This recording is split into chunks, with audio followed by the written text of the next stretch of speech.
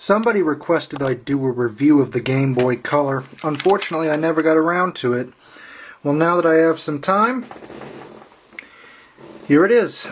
This is the Game Boy Color. This is obviously a yellow one, as you can see.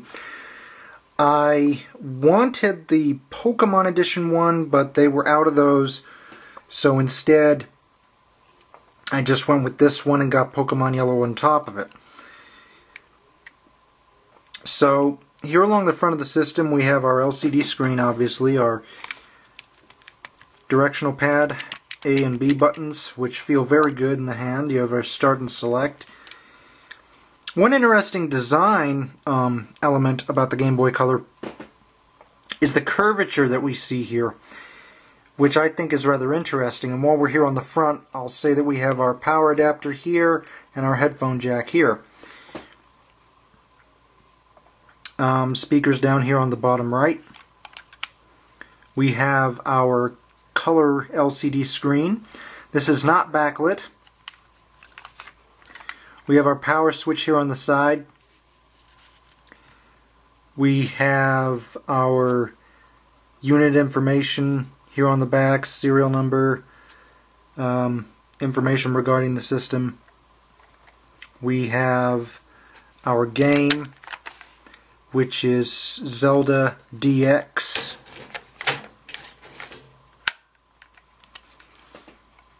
On the left-hand side, we have our power port and our volume, or sorry, not power port, our link cable and our volume.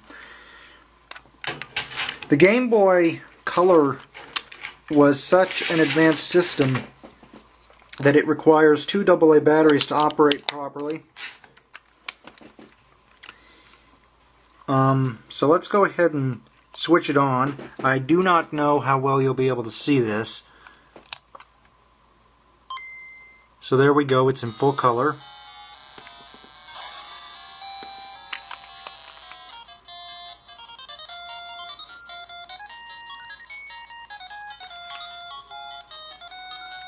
So that's basically an example of the system in full color. Let me go ahead and access a file here. I want to do it in secret so that nobody sees my file names or anything, because they are my actual name. So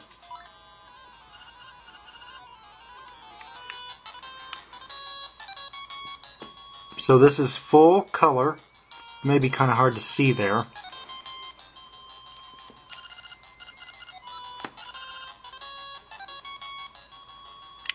Sound is very good, and as you can tell, we have a full power light here. One more thing I will make note of is here on the top. This is an infrared port. That's why the power switch was moved to the side. The infrared port was used to beam data between Game Boy Color systems. This was the first and only time this has ever been tried. I don't remember. I think the problem was a lot of publishers just didn't know how to take advantage of the feature. The only people who really took advantage of it were Nintendo. So, yeah.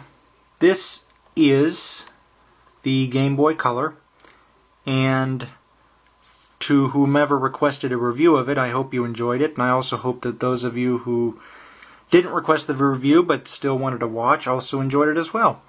So I apologize for this being short. There really wasn't too much to say about this particular system. In closing, I can say that it was available in a multitude of colors. One of my friends has a translucent purple one. This also was available in solid purple.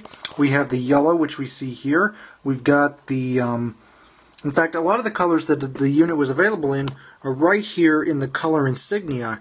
So we've got sort of a reddish pink, purple, green, yellow, which is, like I said, that's this one, and teal.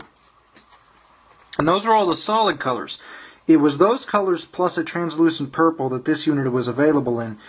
And the advertising was really interesting. The story was, if I remember correctly, they would have you walking around in a black and white, or not you, but some guy walking around in a black and white scene, and then he transverses over, he just moves over, and all of a sudden he's in this color scene, and there we go, full color, and that was their advertising for the Game Boy Color.